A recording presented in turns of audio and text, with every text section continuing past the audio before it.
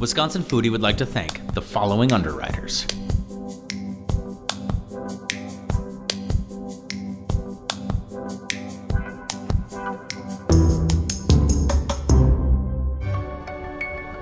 It's summertime, and summertimes are synonymous with road trips. Today, we're gonna take a road trip across America's Dairyland to explore some of the best products we offer.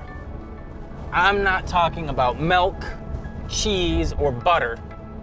I'm talking about the finest sweet frozen treats we have in gelato, custard, and ice cream. And with me today, because I don't consider myself to be a foremost expert of this subject matter, I've got two of the world's foremost experts in all things sweet, Ilija Ircink and Silas Zahm, ages 9 and 8 respectively, to help weigh in on the matter.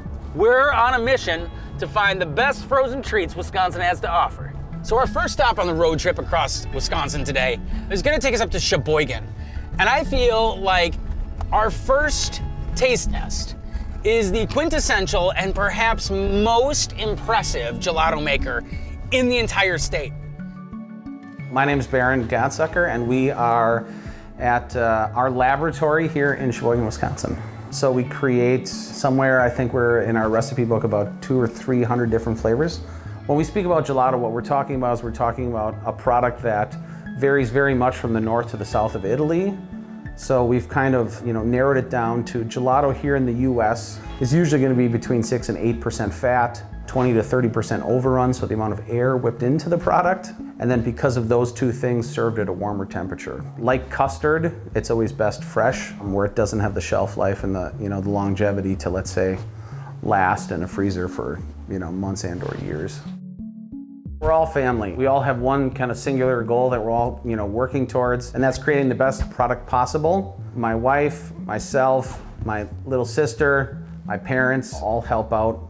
So the process of making gelato. So we have a dairy that makes our gelato base for us. From that, we're gonna take our chocolate, vanilla, fruit base, anything that we're gonna add to it, blend that all together, and then it's gonna be processed in our machine. So our machine's all state-of-the-art, very, very quick process. So although we churn slow, we freeze fast. So between those two things, we're able to get a smooth, creamy consistency in the product in a very short amount of time. So we can do about 3 gallons every 6 or 7 minutes.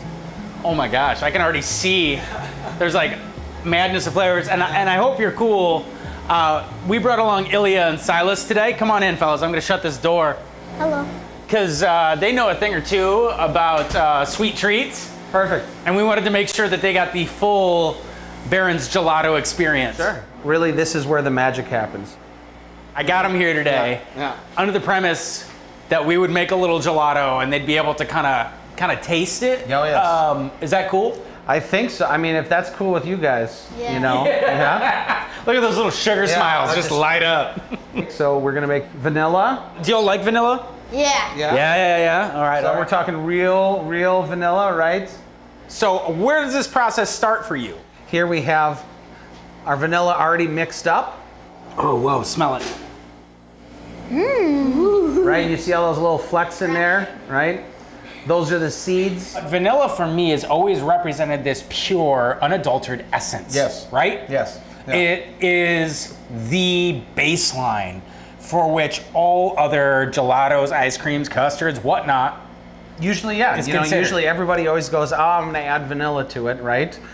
Vanilla makes chocolate taste better, right? Things of that nature. So I think this is like the standard, everyone goes, oh, that's so vanilla. And I think one person should take that as a compliment, considering vanilla extract is $800 a gallon and really, really expensive and very sought after and rare. So basically they're giving you a compliment, not dissing you. This is kind of satisfying. It's got a viscosity that is a little sticky, it's a little tacky, but it's so smooth. Boom. Pure vanilla, 400 different organic compounds that make up the one flavor that we know of as vanilla. Here we use the beans. We take the beans and we soak them in sugar. We use the vanilla sugar and we use the extract Vanilla on vanilla on vanilla. That's right. I like it. That's right. Yeah, boy. All right, so we've got our beautiful vanilla gelato. A little bit lower. There you go. Ah, you're right. Oh, there you go. Baby, now I'm feeling it. Yeah. You just gotta get the angle right, Yeah. you know? Right, that smooth denseness, that's what really makes a perfect gelato. What do you think, Baron V? I mean, I think just in case if the foodie thing doesn't keep working out, you got a career to fall back on.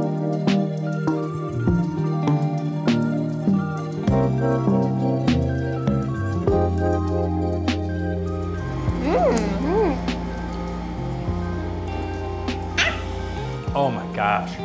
How would you describe vanilla without saying vanilla? Even just like, is it cream? That just tastes like cream. It's so good. Gorgeous. It's gorgeous. At first, it's not even about the flavor. It's just about the way that thing feels in your mouth. So smooth, creamy. It is. Slowly melts into that like round unctuousness of the vanilla, and then like just a hint of like salt and richness at the end. And you do get the cream. I get that little bit of like, kind of milky, delicious, like you get with a really good glass of milk.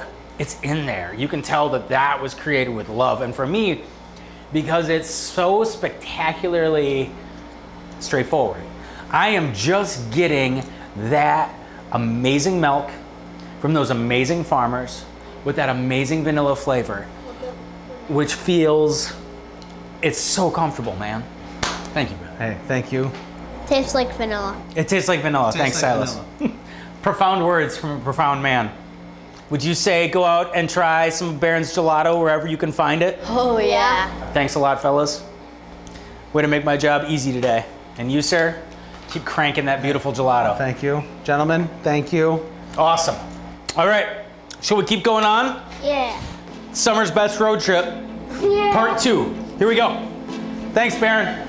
Thanks. Bye. Take care. Bye, thank you. I've had gelato only a couple times before, but yeah, I really love this experience with the gelato here. This is the best gelato I've ever had. They had actual vanilla bean. It wasn't fake. It was real vanilla bean, and I really liked that. And that, I say, makes it even better than normal gelato. I'm super excited for this next stop. We're going from Sheboygan all the way back to my side of the state, to La Crosse, to try one of my childhood favorites. The Pearl has long been an institution downtown, and quite frankly, I've actually been here in the middle of winter when it's below 0, and there's still a line out the door. It's that good. I couldn't possibly think of trying gelato or custard or ice cream in the state of Wisconsin and not including this iconic place in the mix. So, to La Crosse we go. My name is Asia Petersley, and we are at the Pearl Ice Cream Parlor in La Crosse, Wisconsin. So we are an ice cream shop, candy store, and coffee house located right downtown. We make almost all of our ice cream that we have here homemade, daily in the summertime, and then we have it set in this 1930s style candy store to try to take you back in time when you're visiting. And yeah, our philosophy is really just homemade makes the difference. Our ice cream is homemade pretty much daily. Sometimes in the winter we'll go like every other day, but otherwise we have 1 or 2 ice cream makers in the back making ice cream, sometimes 10-hour days in the summertime. We source our milk base, which is cream, milk, sugar, from a Wisconsin cooperative. And from there, we add pretty much any of the ingredients that we find that we think really resonates with the flavor we're going for, or just what we think our customers would like. And a lot of the things we'll make homemade too. So if we're gonna add brownie pieces in, we'll bake the brownies here. Anything that involves cookies, like we are just like wholesome Wisconsin ice cream, like what you would expect.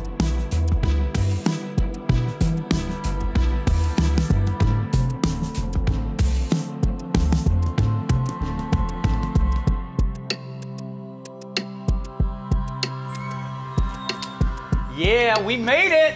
High five. Boom. Here we go. Are you Asia? I am, yes, Luke. Yeah. Nice to meet you. This is awesome. I'm so excited to be here. This is the representation of ice cream in the entire state of Wisconsin. Because I grew up eating the Pearl ice cream, and still, even as an adult, I come in here and I'm always excited to be here. I wanted to show, specifically my man Ilija here, the magic that happens at the Pearl downtown La Crosse. Well, you came to the right place. So you are in our ice cream parlor right now. We make all of our ice cream here every single day in the back of our kitchen. And then we bring it out here, and this is where she's gonna scoop whatever you want for you to order.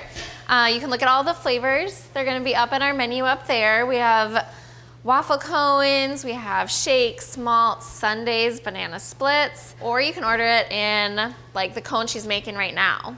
And that would be our homemade waffle cone, and I would recommend that. So. Is that what that smell is? That is, that's the smell. It's magic. I wish I could actually like bottle this up and take it with me, specifically like for the van as we get rolling around, and these guys actually are kind of smelly, to be able to like put that in there, that waffle cone smell. It's amazing. Yeah, it doesn't get old, that's for sure. Great.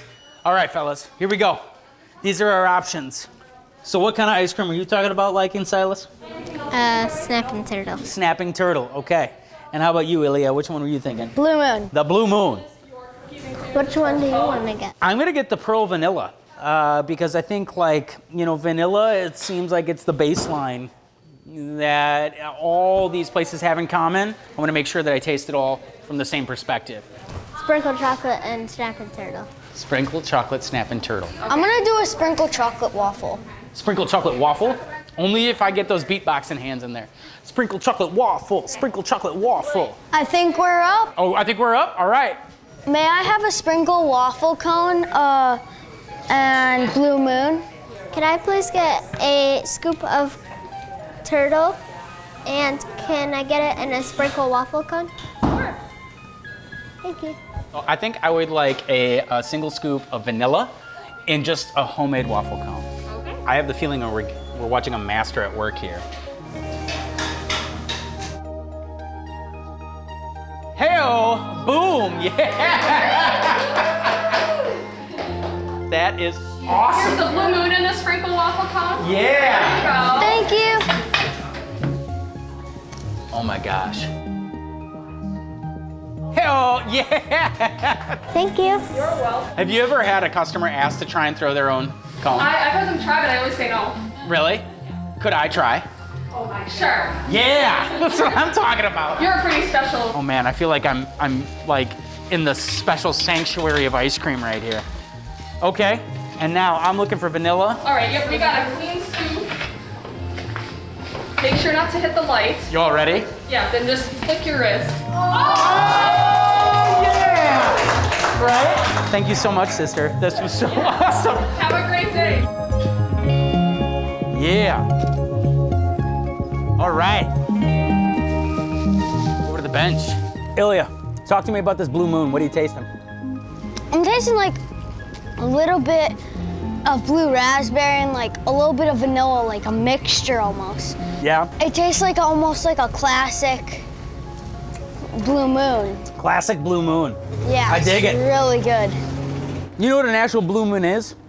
It's two full moons in 1 month, which means that it's extremely rare. And I think that that flavor is also kind of extremely rare. You only find that in the Midwest, which is a cool little fun fact. Silas, how's your turtle? Snapping turtle. It's snapping me right now. That's how good it is. It's snapping you right now? What kind of flavors do you have going on in there? Caramel and chocolate. Mm-hmm. You know, crunchy. Crunchy?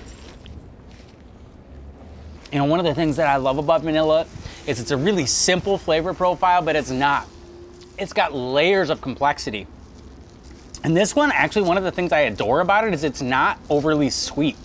Sometimes vanillas can be so sickly sweet, but this has really nice balance and depth, which makes it delicious. This is a pretty good gig, right? Mm-hmm. Driving around the state, eating ice cream, gelato, and custard. Mm-hmm. Coming back to this place, it's like revisiting a magical part of my childhood. and to be able to share it with one of my kids and my buddy Ilija here, man, that's through the roof. After this, should we jump back in the van and drive across the state again? I got one more stop that I want to make. And this place is like the Hall of Fame of custard in the state of Wisconsin. What do you think? Are you up for it? Yeah. One more cone? Mm-hmm. Yeah? Yep. All right, let's do it. Here we go. So we're en route to our third and final stop on the sweet frozen Dairyland treat tour. And we are headed to none other than the pinnacle of custard in Wisconsin, Leon's. Now, Leon's was one of the first custard shops open in the entire state. In the 1940s, this place opened its doors and it spanned generations. And just like that span of generations of owners, it's created generations of memories for people who stop in on the daily to get their custard fix in South Milwaukee. I'm excited to show up. I'm excited for the bright lights, the big city, and of course, that silky smooth custard finish. Let's check it out. I'm Ron Schneider. We are at Leon's Frozen Custard on South 27th Street in Milwaukee. I know, I was told I had the perfect face for radio. It's pretty scary, actually. Best part of the day for me was when you start the machine for the first time in the morning. The machine's all clean and ready to go. The mix is all fresh and properly flavored, and that first bit that comes out is just about as good as it can be. Leon's Frozen Custard opened for business May 1st, 1942. My father was Leon, but we've been in business all this time, pretty much adhering to the original game plan, which was to sell frozen custard. For many years, we only had vanilla. We added chocolate in the 1950s. We began adding a few flavors in the early 1960s. Yeah, well, you need to eat it fresh here at the store. I can't really mail it to you or anything like that. But to be at its very best, it should be enjoyed fresh. Well, frozen custard had its origin in a carnival atmosphere on Coney Island in 1919. And it was, by all accounts, it was a particularly hot summer. And the ice cream vendors were having problems with their product. And one of the vendors found out or figured out that if he put a little egg yolk in the mix, it would help stabilize and emulsify it and keep it from melting so quickly. So he renamed his ice cream Frozen Custard after egg custard, and that's really how it got started.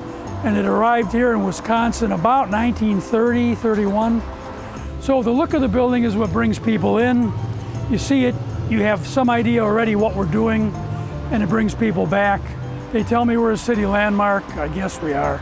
You hang around long enough, either you become a landmark or they tell you to get out, one or the other. So far, they haven't told us to get out. So I'm happy people like this place. I'm happy they come here. I'm always happy to see them. As long as people keep coming and buying frozen custard, we'll keep making frozen custard and we'll do the best job we can with it. All right, so we're here, we're at Leon's. Ilija, do you know what you want? I'm gonna get raspberry 1 scoop in a dish. Raspberry 1 scoop in a dish, I like it. Silas? Can I get a scoop of vanilla and vanilla in a cone? Yeah, vanilla in a cone, I love it. And I am going to go with vanilla in a cone as well, because like, if vanilla is the standard by which we are all judged, I feel like I have to do this fairly. So the road trip will end right here with the vanilla cone. Could we do 2 single scoop vanillas in cones and 1 single scoop raspberry in a dish? The most fun I have when I have time to watch is the little kids, because they'll press their noses up against the window and watch the custard machine putting custard down the chute. It's like at the carnival or the fair, the taffy pull. When the machine's pulling taffy, everybody stands and watches. Here we go. Thanks, man. Can I take All right. Yep. Yeah. Oh, I like the strategic licking on Silas's part. Get the base of that cone. So we've been across the state and back, hitting the Triple Crown of Wisconsin, the gelato, the custard, and the ice cream. And we're finishing at one of Wisconsin's most historic custard joints, Leon's in Milwaukee. So if we were to take another road trip across the state and we explored a food thing that you wanted to explore, what would that be? To taste all the candies across Wisconsin. To taste all the candies across Wisconsin, I like it. Silas, if we took a road trip of your making, what would we taste? To try 20 of the tastiest chickens. The 20 of the tastiest chickens, fried chicken, all that jazz? I love it. Well, gentlemen, it's been an amazing day. And for all of you watching, this is right in your backyard. Get out there and explore. There are secrets to be found. Cheers. There it is.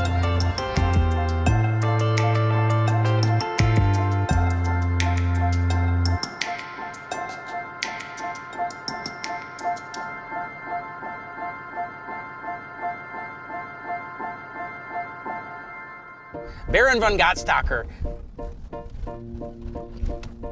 Baron von Gottstocker. That was the best brain fart. Gelato, does it sound Italian? So it came from Italian. It came from Italy.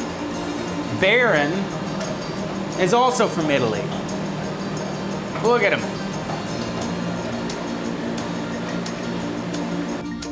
I taste a little bit of like... Oh, you're all right. I'll leave you alone. I'm out. Hey, yeah, let me tell y'all something. Y'all tune in. Wisconsin Foodie. Y'all better not miss it. Be there, be square. Wisconsin Foodie would like to thank the following underwriters. The dairy farmers of Wisconsin are proud to underwrite Wisconsin Foodie and remind you that in Wisconsin, we dream in cheese. Just look for our badge. It's on everything we make. At Organic Valley, our cows make milk with just a few simple ingredients: sun, soil, rain, and grass, and grass, and grass. Yeehaw! Organic Valley grass milk. Organic milk from 100% grass-fed cows. Employee-owned New Glarus Brewing Company has been brewing and bottling beer for their friends only in Wisconsin since 1993. Just a short drive from Madison, come visit Swissconsin and see where your beer's made. Wisconsin's great outdoors has something for everyone. Come for the adventure, stay for the memories. Go wild in Wisconsin. To build your adventure, visit dnr.wi.gov. With additional support coming from The Conscious Carnivore. From local animal sourcing to on-site, high-quality butchering and packaging, The Conscious Carnivore can ensure organically raised, grass-fed, and healthy meats through its small group of local farmers. The Conscious Carnivore. Know your farmer, love your butcher. Feeding America Eastern Wisconsin is the largest local hunger relief organization in the state. With your help, we ensure your neighbors in need don't have to worry where their next meal may come from. Learn more at feedingamericawi.org. Additional support from the following underwriters. Also with the support of Friends of PBS Wisconsin. Still hungry for more? Subscribe to our YouTube channel, where you'll find past episodes and special segments just for you.